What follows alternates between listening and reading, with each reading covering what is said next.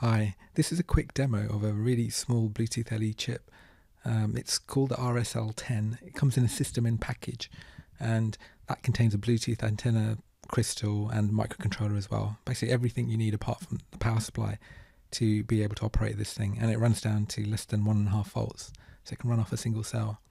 And it contains an ARM Cortex M3, about 400 kilobytes of flash, around 88 kilobytes of RAM, split out between different areas on the chip, and also this Bluetooth LE5 capable, and it has a 14-bit ADC, PWM, I2C, SPI, UART, basically everything you can imagine. And this thing is so tiny. Anyway, so I used this. It's available on a development board, which contains a bunch of sensors on it as well, and it runs off a little coin-sized battery, although you can run it off an external battery if you want to as well. And for this test, what I did was I wrote a short piece of code, and it uses the Web API, Web Bluetooth API from which runs on Google Chrome currently.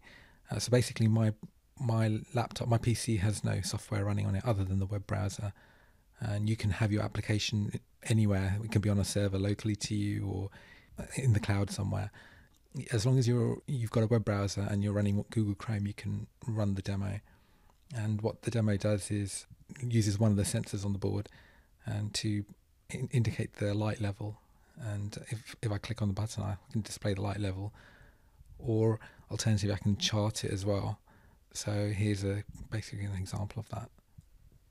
This is only a very simple example I've written, but it's enough to show it. So what I do is I just browse to that web page, and the page appears like this, and I can then click to select the Bluetooth device, and any local Bluetooth devices which are advertising will be picked up here. And so all you've got to do is just look for the particular one that you're interested in. And yeah, so this one, I click on pair, and all the information's logged here as well, so you can see how far it's got. Okay, it's connected. So now if I wanted to, I could measure the instantaneous ambient light level, and it'll display that there as 280 lux. Or if I want to, I can chart it. The chart's quite simple. All it does is plots the ambient light level once per second for 60 seconds. Obviously this could be extended to other things. And then if you wanted to, you could do experiments. Like I've got some filters here, and depending on which filter, this is the thinnest filter that I've got. And then if I try a slightly more dense filter,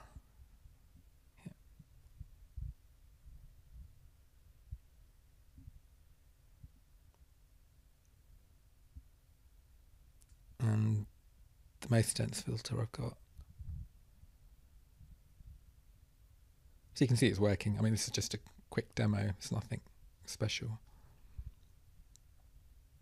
But this could be sufficient for doing basic experiments with light. For example, with kids, you can imagine a classroom with kids with laptops and not having to install any software, and they can use this to run their experiments.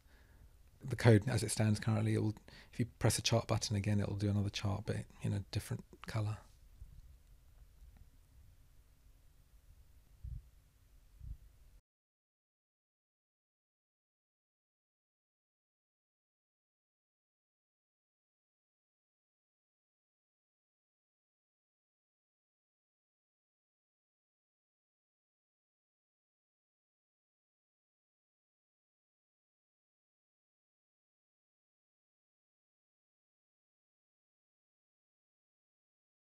And that's it. The possibilities are immense with this chip. I'm definitely going to be using it in some applications. Thanks for watching.